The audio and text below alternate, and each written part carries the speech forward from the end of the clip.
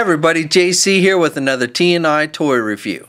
And for today's review, we're going to be taking a look at the new DC Comics Multiverse 6-inch scale Justice Buster figure. Now, the 6 figures that you need to get in order to complete all the pieces for this Justice Buster are the Greg Capullo Joker figure, the TV series Green Arrow, and the TV series Flash figures. These 3 have been out for a few months now.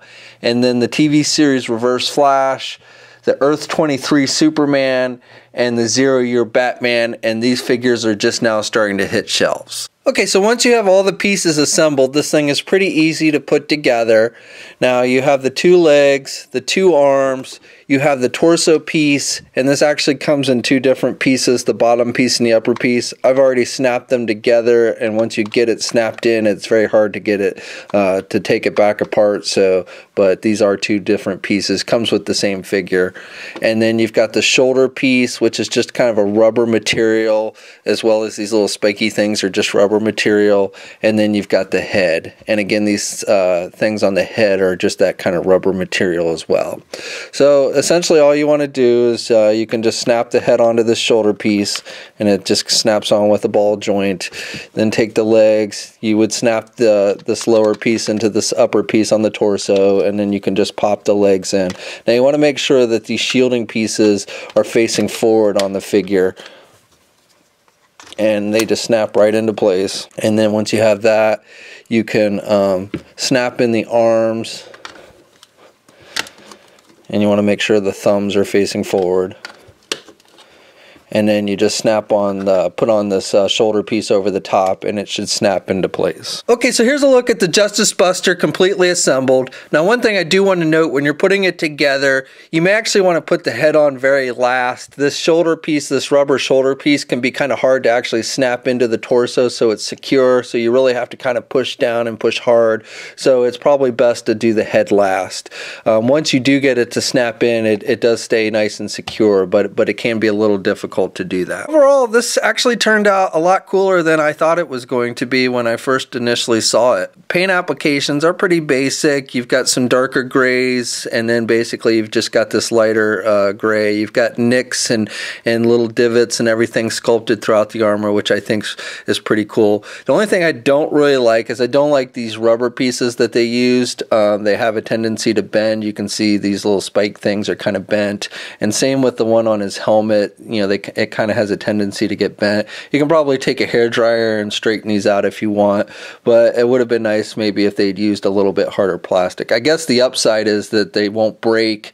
You know, I could see if these were harder plastic, they might snap off easier. He's also got some black marks painted on the top of his head. Got the blue in the eyes. You've got the bat symbol on his chest sculpted. So if you're not aware, Justice Buster is a suit of armor that Batman builds in order to be able to take out all the other members of the Justice League, and he spends like ungodly amounts of money to have this thing built, and basically he's come up with ways to defeat each member of the Justice League: Flash, Green Lantern, Wonder Woman, Superman, and Cyborg. This section here, it's done with a black plastic. And again, not a lot of paint detail on this thing, not much in the way of any kind of shading or anything. You do have some darker gray down here at the feet and stuff, but I do like the sculpting. I like all the divots and line work and everything. I think they did a nice job with the sculpting on the figure, and looks pretty true to what we see in the comic book. So this figure stands, if you count to the very tip of the wings on his helmet, he stands about 10.5, just a little bit over 10.5 inches tall. If you just count to the top of his head itself, then it's a little bit under 9 inches, maybe 8 3/4 inches tall. Comparison with the Marvel Legends Hulkbuster Build-A-Figure and the DC Collectibles Thrasher Suit Batman, and you can see all 3 of these figures are pretty close to the same height with one another.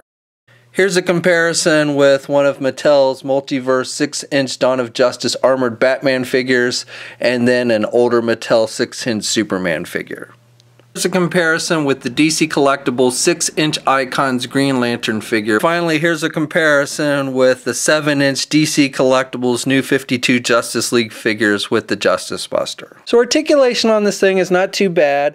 Head is on a ball joint, so he can look left and he can look right, and he's got a little bit of up and down movement. You can kind of pivot to the head to the left and right as well. Arms are attached with standard ball hinge joints. Now with these, with this big shoulder pad thing, you can only get the arm out about that much, and you can't really rotate the arm all the way around. You can do it forward and back, but you can't really do it all the way over his head. He's got a single hinged elbow, so he can bend his arm about that much, and he's also got a swivel there at the elbow. No wrist articulation. He does have an ab type crunch joint, but he can't really crunch down a whole lot. That's about as much as he can crunch, and he can look back more. He does not have a waist swivel. Legs are attached with ball hinge joints, so he can do the splits about that much.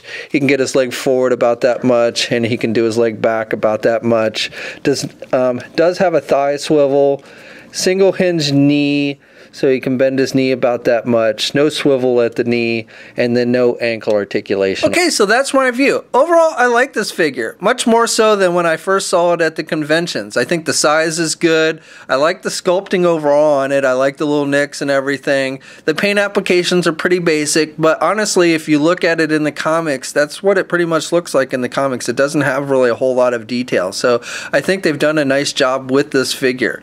So the entire wave with the Collect and Connect pieces is out on shelves now. We'll have a full gallery of images up at toynewseye.com. There's a link in the description below. As always, leave a comment. Let us know what you think. If you haven't already, please follow me on Facebook and Twitter. I'll have links to those pages in the video description as well. And until next time, I'll catch you later.